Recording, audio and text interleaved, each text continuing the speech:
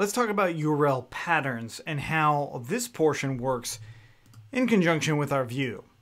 Now, URL patterns, you notice that I had this empty string that's in this path.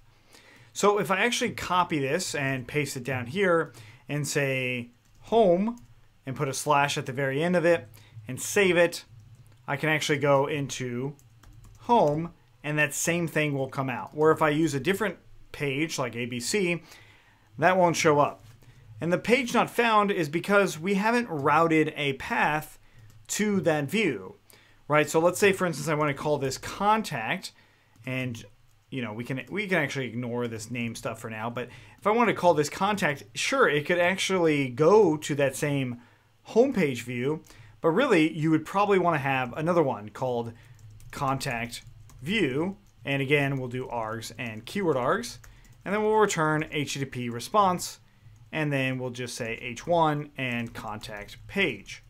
And close off that h1 tag. And then we would import that as well.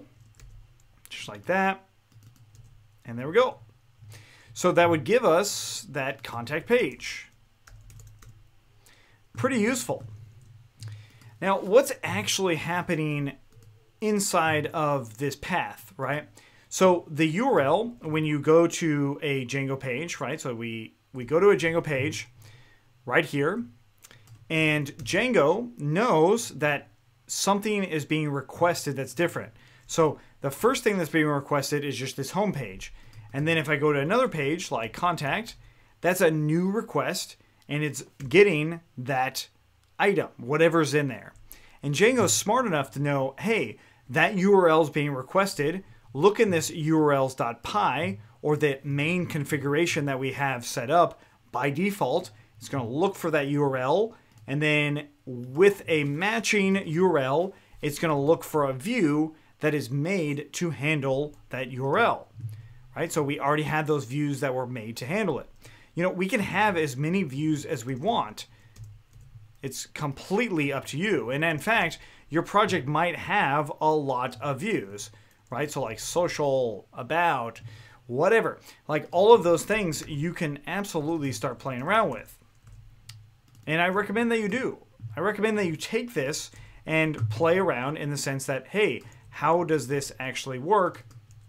And how can I make all of my own pages? Now, there is a critical thing that is missing here, but I'm not going to get into that just yet. What I will say is that remember, when we go to a URL, we're requesting something from that URL. It's kind of like knocking on the front door of somebody's address. I mean, it's not a whole lot different than that, except this is digital. We're going there, we're knocking, we're asking for something, or we're requesting something. In this case, we're requesting a web page that's at that URL. So what's actually happening is, on these views, we have args and keyword args to just capture everything. So if I actually print it out, let's go ahead and print out args and keyword args, and go back to that home page and look into our terminal.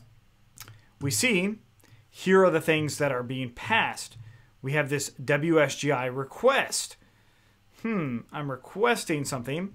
So that means that it actually is an argument that's coming through here. I can say request and then args, keyword args, right? So each one has requests coming in here by default. So if I go back, refresh, now my args and keyword args are empty and my request is absolutely in there, so I can print out that request and we can see it. So what does this request do exactly?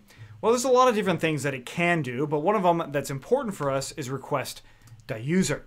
So this is where that authentication stuff comes in. This is where logging in your users come in, but this is also how our views can access that. So if I refresh in here, I can see that, hey, my CFE user is logged in.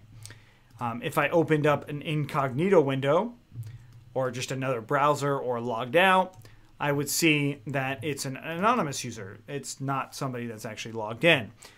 So both things are actually valid, and they are really good to know, because then I can do all sorts of stuff with this request user.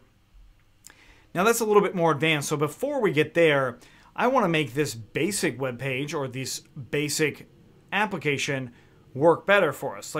so far we have this HTTP response and it's rendering out to HTML, and that's great and all, but you know, you might be familiar with HTML. Hopefully you have some background in HTML. Just having H1 being rendered, that's not very good. Like, notice, like, my head is empty.